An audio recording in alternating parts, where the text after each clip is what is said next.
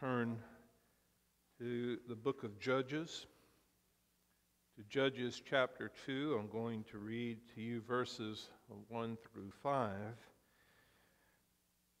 Brother Wade mentioned I've taken for the title of the message this morning, Prone to Wonder.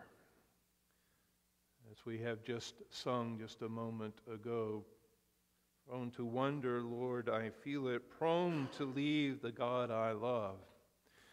I suppose if there was a subheading for the book of Judges, that it might be that phrase, prone to wonder. This is the story of the Israelites in the day of the Judges. After the days of Joshua, when Joshua dies, you have this period of Israelite history in which judges came and led the people.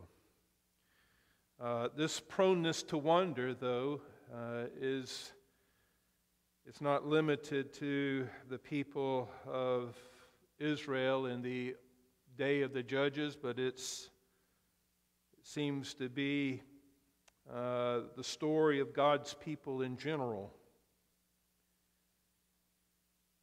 And not only with the people of Israel in the Old Testament, the nation of Israel in the Old Testament, but certainly that proneness to wonder continues on today.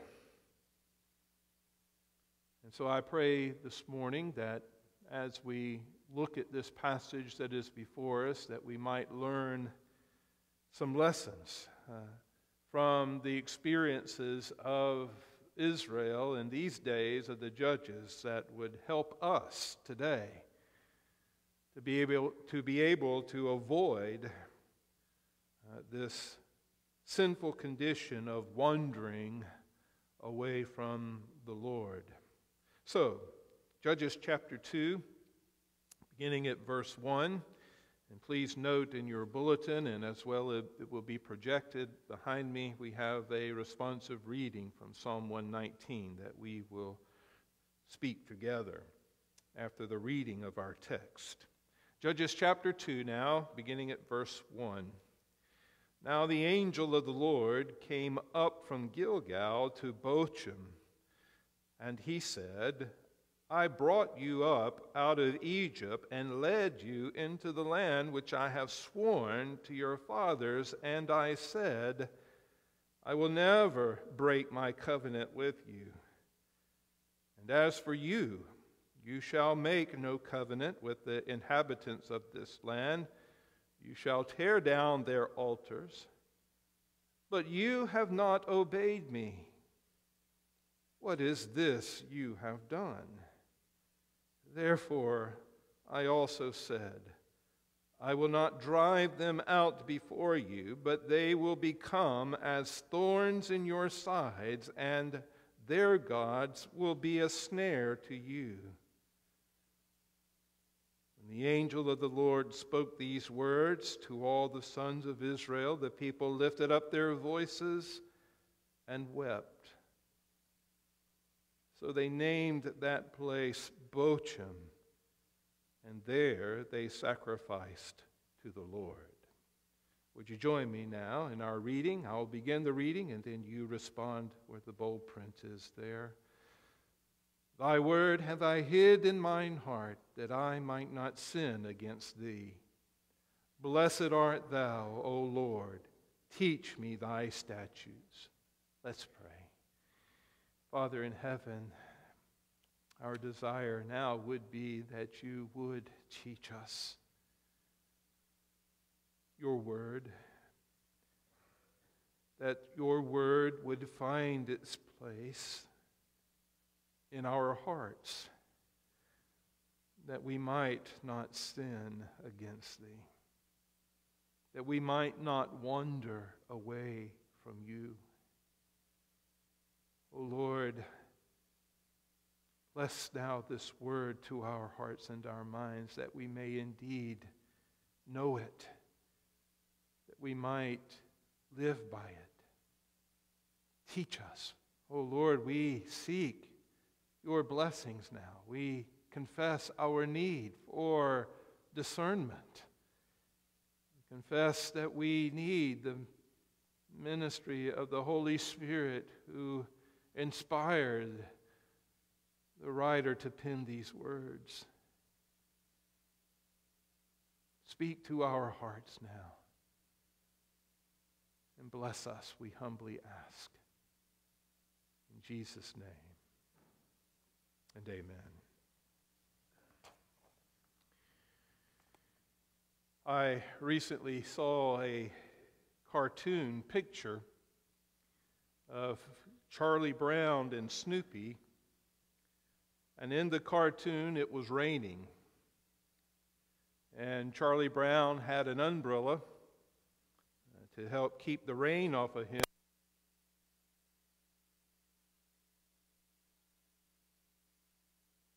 Of that cartoon read this way: life isn't meant to be easy. It's meant to be lived, sometimes happy, other times rough. But with every up and down, you learn lessons that make you strong. Now, I would think that we all here would agree with that thought of life's experiences with its ups and downs, and probably more so with the downs, that we learn lessons that make us strong. And I think if I were to ask many of you, perhaps most of you, if that was your testimony, you would probably say yes. Well, from the study of the book of Judges, it would seem that the nation of Israel would offer that testimony themselves, that they became a much stronger nation because of the lessons that they learned from all of the ups and downs that they experienced. But sadly, if you've read the book of Judges, you know that that is not the case. It seems as though that they never learned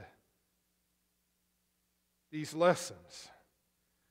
As soon as a judge would be raised up by the Lord to redeem the people from whatever sorrowful circumstances that they were enduring, that as soon as that judge died, the people reverted to rebellion against God. You would think that after maybe a couple of such experiences of these ups and downs, that they would have learned their lesson that it was better to obey God. And that they, in learning those lessons, would have become strong in their devotion to God. But as I said, that wasn't the case, for they were, as we sung a few moments ago, prone to wander. They were prone to leave the God that they loved. Or did they love God at all? That perhaps is the greater question here. What is apparent, though, as we read through this history of Israel at this time, is that certainly their hearts were divided. This is the history of the people of Israel during, as I said, the times of the judges, and it seemed to be the history throughout all of the Old Testament. They continually would turn away from the one true God in order to serve the gods of the Canaanites. And God had warned them that that would be so if they did not remove the Canaanites from the land. And as you begin with the book of Judges, you will see that that is what happened. The tribes of Israel failed to conquer the nations around them, to drive them away.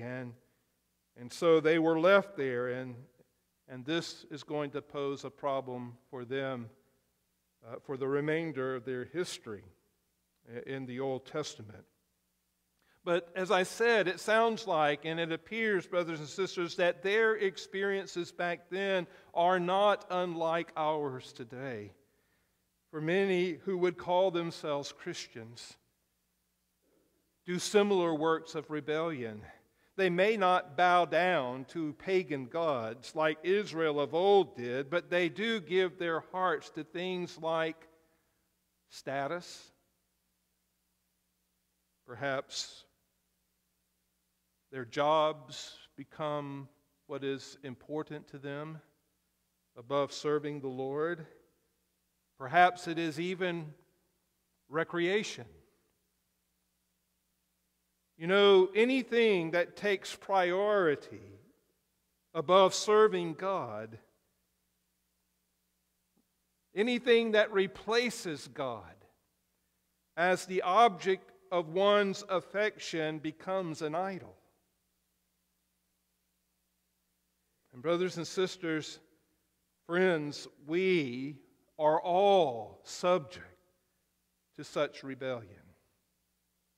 We all are prone to wander, prone to leave the God that we love. So how is it that we avoid this sin, this proneness to wander?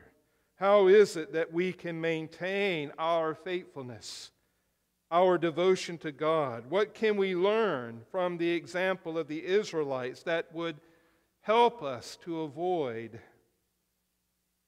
the anger and the chastisement of God? These are some of the questions that I want to address, want to try to answer from the text that's before us. So let's look now at this text. And now what I want you to note first of all as we look at this is the necessity of remembering. The necessity of remembering. Remembering that we are, as the redeemed of God, we are the children of God. That is our identity. Being children of God, we are then obligated to keep our end of the covenant made with God, which I believe can be summarized by this: loving God with all of our heart, soul, mind, and strength, and then loving our neighbors as ourselves. Those were the way that our Lord, you remember, summarized the moral law, saying that on those two principles of loving God with all of our heart, soul, mind, and strength, and loving your neighbors as yourselves, so was the law of Moses and the law of the prophets. And so he summarized those things in those two ways. And so we must remember who God is and what God has done for us. Israel, in the time of the judges, as we see here, failed to remember these things. We would call it, they had spiritual amnesia. And that, I believe, is implied here, and it's actually stated as you go on and read throughout this passage. For instance, let's look at that real quick. In verse 11 of this second chapter. And the children of Israel did evil in the sight of the Lord, and served Balaam. And they forsook the Lord God of their fathers, which brought them out of the land of Egypt, and followed other gods of the people that were round about them, and bowed themselves unto them, and provoked the Lord to anger. And they forsook the Lord, and served Baal and Ashtaroth. And it says in verse 14, and the anger of the Lord was hot against Israel, and he delivered them into the hands of the spoilers that spoiled them, and he sold them into the hands of their enemies round about, so that they could not any longer stand before their enemies. And so we see what disobedience brings. It brings the judgment of the Lord. Now, as I said, we see this mostly implied here in the text that I read to you at the beginning. Look at verse 1 with me. This thought of their failure to remember. It says there, now the angel of the Lord came up to Gilgal to Bochim. Now, I want us to certainly look at this angel of the Lord here and to identify him.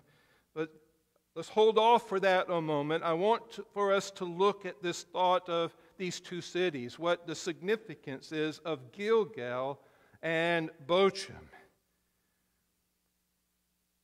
Gilgal was a special place in the history of Israel.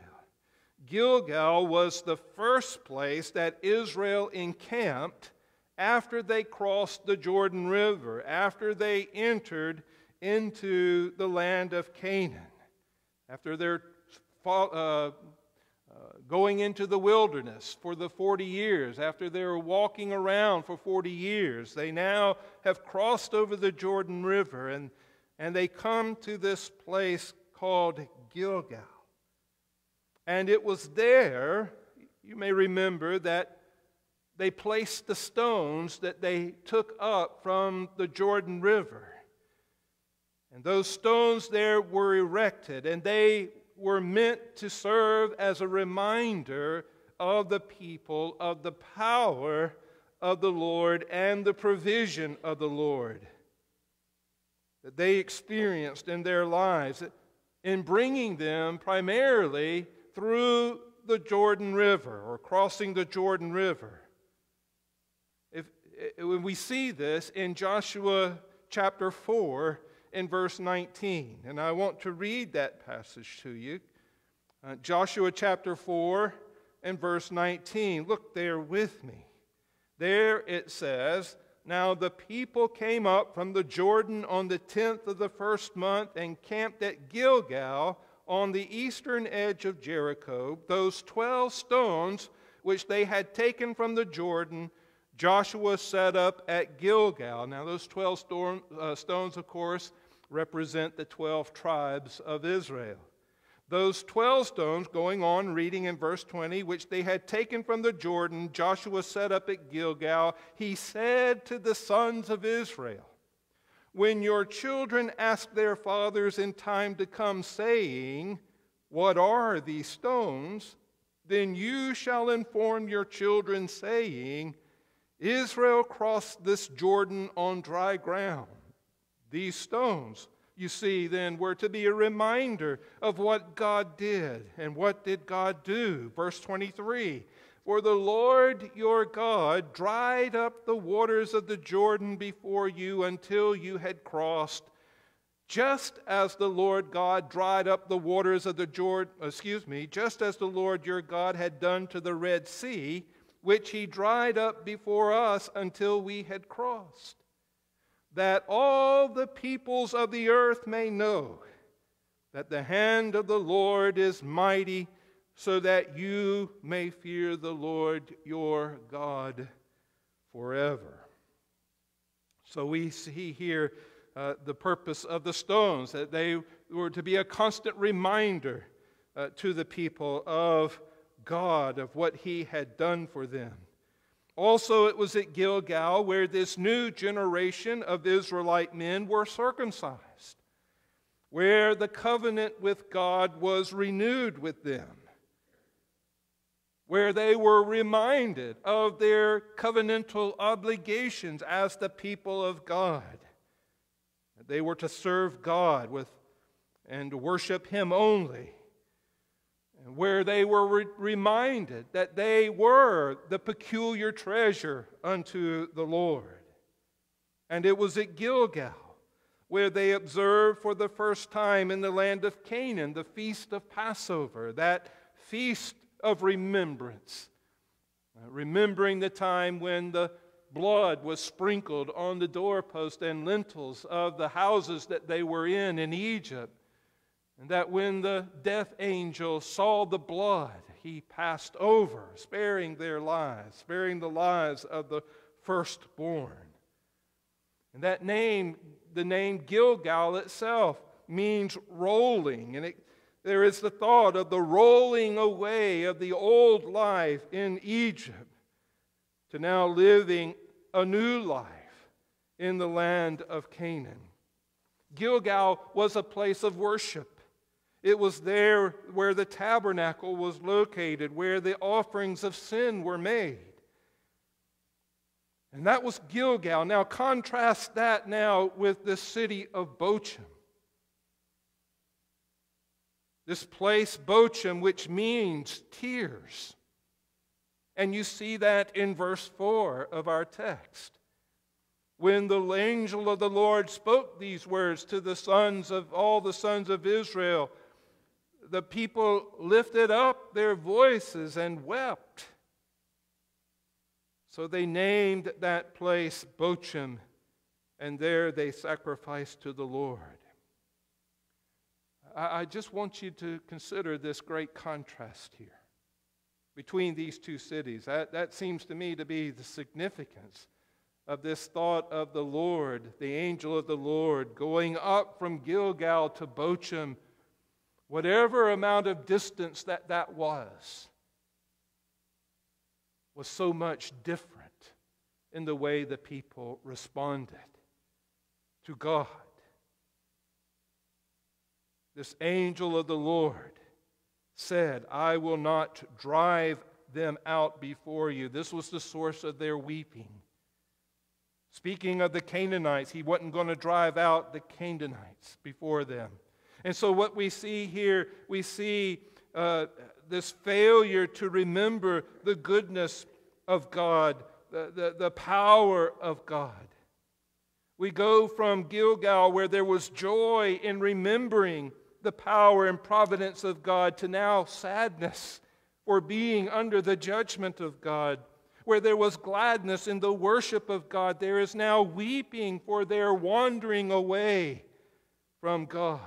Weeping for God's judgment upon them. Gilgal represented new life. Bochum represented the sin and judgment of God. From great joy that was experienced in Gilgal to weeping in Bochum. And the cause for this great change is their wandering away from God. Their failure to obey God led to their wandering away from God. Which brings us to this thought of this angel of the Lord. Who is he? Is he one of God's creatures? An angel, a created being? And that's what a creature is by definition. It is one. Is or Michael the archangel. The reason why I say that is because of all the statements seen in this passage in verse 1. Look there at verse 1. I brought you up out of Egypt and led you into land which I have sworn to your fathers. And I said, I will never break my covenant with you. Look at verse 2. You have not obeyed me. Verse 3, therefore I said, I will not drive them out before you. I don't believe, brothers and sisters, that a created being, an angel, in that way would speak in this way, in the first person. No, what I believe what we see here, as I understand, is what is seen in Joshua chapter 5 in the appearance of the captain of the Lord's host, when that captain of the Lord's host meets with Joshua there before they take the city of Jericho. And in that confrontation there, you might remember that captain of the Lord's host telling Joshua to take his shoes off from his feet, for the ground he was on was holy ground. That appearance of the captain of the Lord's host is what is referred to as a theophany. Or in this case, I think perhaps better, it is a Christophany or a Christophany. That is a pre-incarnate appearance of Jesus Christ, the second person of the Godhead, the Son of God, that this is the Messiah. This is the Christ. And that is, I believe, who this angel of the Lord is. He comes up from Gilgal, the place where the people were told to remember, the place where the people remembered the blood sprinkled on the doors that caused the death angel to pass by, the place where the people remembered that it was the power of God that brought them out of the bondage in Egypt. To remember it was the provision of God that brought them through the wilderness and now into the land of Canaan, to receive the promise of their inheritance. Now this angel of the Lord comes to Bochum, not as a deliverer, but rather as a judge himself. A judge to bring judgment upon the people for their sin of rebellion against him, against Yahweh the Lord. They didn't obey God. Failure on behalf of the people of God to remember his grace, to remember his goodness, to remember his power to save, to remember his provision to nourish and to protect, brings the chastisement of God. Especially, he will bring such chastisement when there is the presence of the sin of idolatry. Moses warned them of this while he was alive, writing under the inspiration of the Holy Spirit in the book of Deuteronomy chapter 4 and verse 23. He said, "Take heed unto yourselves, lest ye forget the covenant of the Lord your God, which he made with you, and make you a graven image or the likeness of anything which the Lord thy God hath forbidden thee. For the Lord thy God is a consuming fire, even a jealous God." The church at Ephesus, as we remember, as you may remember, as we were going through this at the beginning of the year, the church at Ephesus was guilty of wandering away from God. They were guilty particularly of them having left their first love. They were doing good things, but Christ was not foremost in their hearts and minds. Something else, you see, had gained their favor, and Jesus said to them, "Repent, or else," that he would take away their presence among him, their candlestick.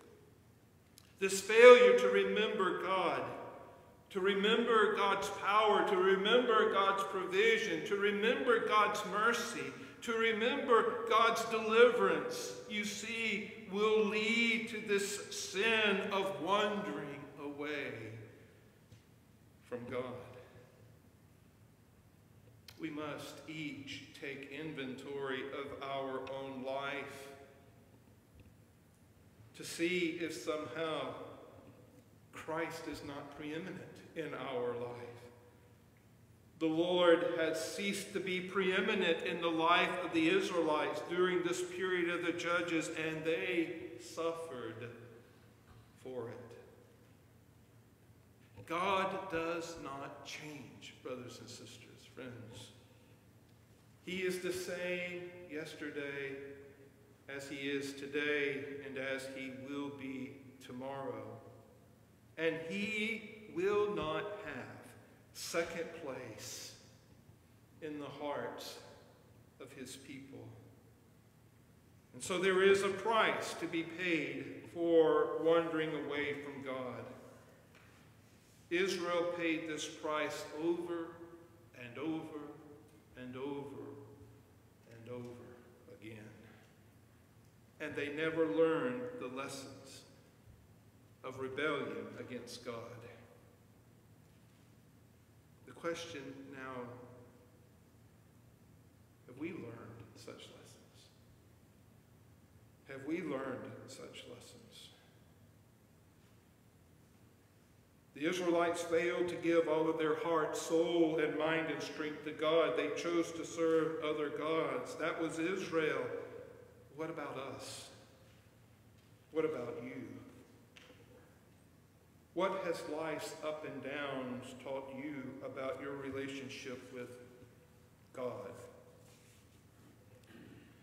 I want to close with some thoughts,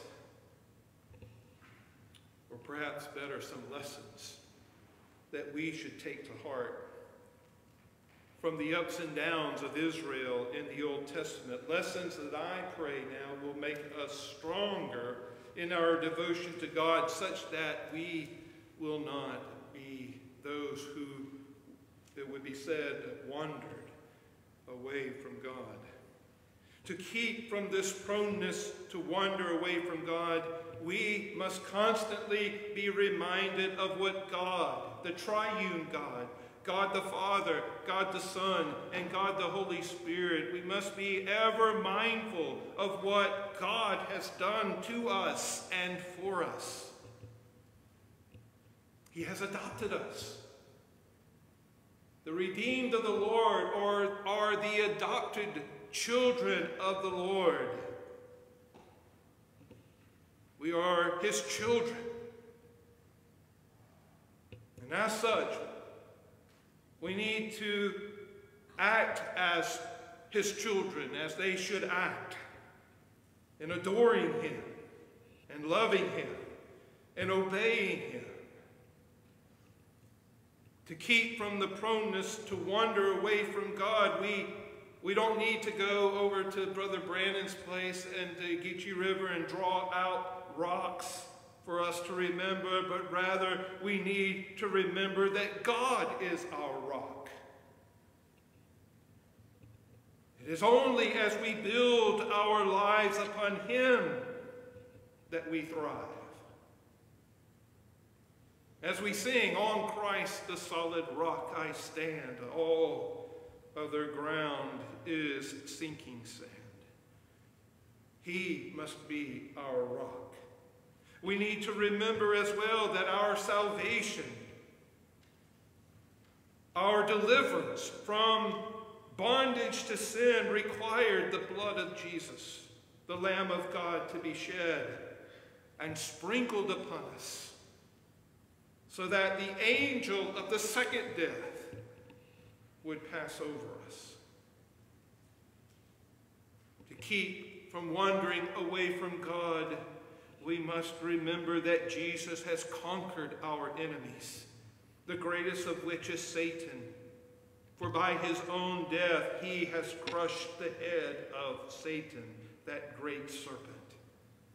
We must remember as well to love God with all of our heart, with all of our soul, with all of our mind, with all of our strength. And that Christ must be first in our life. He must be preeminent in our life. And we must remember to love our neighbors as ourselves. That we are not only servants of God, but we also are servants of one to another. Paul writes in Galatians chapter 6 and verse 2, "Bear ye one another's burdens, and so fulfill the law of Christ." These are ways, brothers and sisters, I think, that we can avoid our wandering away from God. But we know we battle against the flesh, don't we? And sometimes the flesh prevails. And I want to leave you with this one final thought. I want to speak of the love and mercy of God that he shows to prodigals like we can be. We serve a merciful God who will leave the 99 sheep that are in the fold, and he will go and search for and bring back that one who wandered away. There's always hope. There's always hope. You may have a family member right now or someone that's dear to you, someone that you know who has wandered away. You ought to pray for them. You ought to speak to them when you can. You ought to talk with them. But pray. Pray that God would open their eyes, that they might see the errors of their ways. God found us. He finds his own. Let us learn. Let us learn from the failures of the Israelites during the days of the judges. Let us remember that as the people of God, as the children of God, we are a peculiar treasure unto him. Let's pray. Oh God, we do bless your name this morning. We magnify it. We exalt you. For you are a gracious and merciful God. You may allow us, because of the hardness of our own hearts, to wander away from you. But if we are truly your own, you will not leave us in such a state. But through the goodness, your goodness, you lead us to repentance. And oh, what a wonderful, beautiful picture it is in that wonderful parable of the lost son, who, when he finally comes to himself and realizes he has wasted his life and desires to return to his father's house, if it were to be only as a servant, instead, as he approaches the house of his father, the father runs to him, throws his arms around him. Oh, how wonderful you are, oh God, to do such things to unworthy sinners. Oh Lord, help us to always remember what you have done to us and what you have done for us. That in our ability to be reminded of these things, we would not be found wandering away from you. Bless these thoughts now to the hearts of these that are here. Perhaps there is one here this morning who has wandered away from you. Oh Lord, speak to them now. Cause their eyes to be opened to their sinful situation, but not only that, but their eyes would be open to you, their God, who loves them. Bless us now, we pray, in these things, in Jesus' name. Amen.